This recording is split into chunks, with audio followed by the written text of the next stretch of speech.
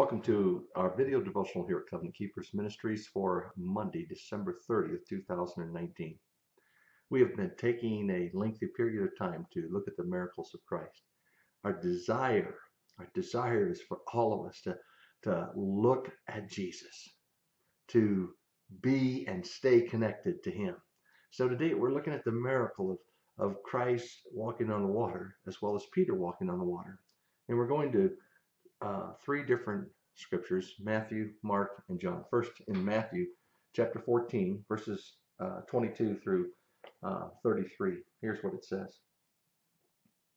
Immediately Jesus made his disciples get into the boat and go before him to the other side while he sent the multitudes away. And when he had sent the multitudes away, he went up on a mountain by himself to pray. And when evening had come, he was alone there. But the boat was now in the middle of the sea, tossed by the waves, for the wind was contrary. Now on the fourth watch of the night, Jesus went to them walking on the sea. And when the disciples saw him walking on the sea, they were troubled, saying, "It is a ghost." And they cried out for fear. But immediately Jesus spoke to them, saying, "Be of good cheer. It is I. Do not be afraid." And Peter answered him and said, "Lord, if it is you, command me to come to you on the water." So he said, "Come." And when Peter had come down out of the boat, he walked on the water to go to Jesus. But when he saw that the wind was boisterous, he was afraid. And beginning to sink, he cried out, saying, "Lord, save me." And immediately Jesus stretched out his hand and caught him and said to him, "O you of little faith, why did you doubt?" And when they got into the boat, the wind ceased. Then those who were in the boat came and worshipped him, saying, "Truly, you are the Son of God." In Mark's Gospel, chapter 6, the same story, and we're reading at verse 45 through 51. Immediately he made his disciples get into the boat and go before him to the other side, to Bethsaida, while he sent the multitude away. And when he had sent them away, he departed to the mountain to pray. Now when evening came, the boat was in the middle of the sea, and he was alone on the land. Then he saw them straining at rowing, for the wind was against them. And about the fourth watch of the night he came to them, walking on the sea, and would have passed them by. But when they saw him walking on the sea, they supposed it was a ghost and cried out, for they all saw him and were troubled. And immediately he talked with them and said to them, "Be of good cheer.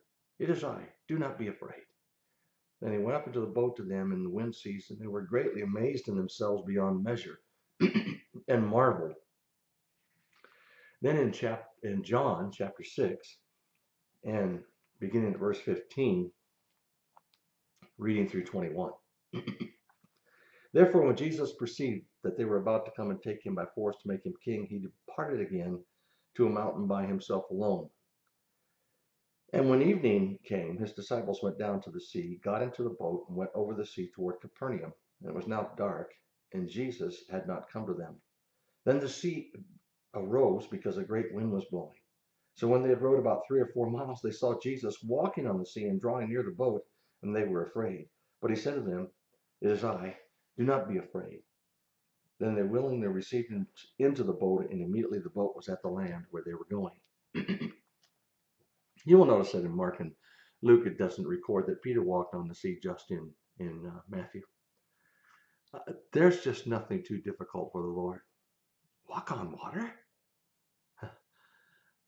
So it makes me think, what will our new resurrected and glorified bodies be like? Because Jesus, the Son of God, could walk on water. And obviously it caused Peter to walk on water. Evidence of Christ's ability to do anything is displayed in this miracle. The conclusion that the disciples drew from this miracle is recorded in Matthew 14:33, where they said, "Truly, you are the Son of God." Remember, there was a storm raging on the water. The wind was boisterous. The boat was tossed by the waters. This is not calm water that Jesus was walking on. I don't know how high the swells were, but the disciples were troubled, and they were seaworthy sailors. The wind ceased when Peter and Jesus got into the boat. Life often involves storms. Sometimes it seems the circumstances are way over our head. Look carefully in the storm, because no matter how high the waves, no matter how tragic the circumstances, Christ is on the top of the water and not sinking into it. Peter was called to the side of Christ from the boat. He jumped right in, and he likewise walked on the water. But when he had observed the wind blowing so hard, he was afraid, began to sink, and he cried out to the Lord to save him, which we know Jesus did. He did save him. But it was a miracle that Peter also walked on the water. When our eyes are focused on Christ, we can ride above the waves. We are overcomers. But when our focus is on the crazy storm, we often become filled with fear and begin to be overwhelmed by the events of life. It sure is simple what we're supposed to do. Keep our eyes on Jesus. GotQuestions.com has a great quote, and I want to read it. Jesus always comes to us in the storms of life. This is reminiscent of the words of Isaiah, of God to Isaiah. When you pass through the waters, I will be with you. When you pass through the rivers, they will not sweep over you. The Lord may not come at the time we think he should come, because he knows when we need him the most. Jesus had waited until the boat was as far from land as possible, when all their hope was gone. In essence, Jesus was testing the disciples' faith, and this meant removing every human prop. Why did Jesus walk on the water? To show his disciples that the very thing they feared, the raging, seething sea, was merely a set of steps for him to come to them. Often we fear the difficult experiences of life, such as illness, loss of loved ones, financial hardships, only to discover that these experiences can bring Jesus closer to us. End of quote. Are you in a storm right now? Get ready. Jesus is about to invade your storm. Let's pray. We're looking for you right now, Lord. We're looking for you in the storm we're in right now. We got our eyes fixed on Jesus. And we see you coming toward us to deliver us, to help us to walk through the difficulty and come out as overcomers.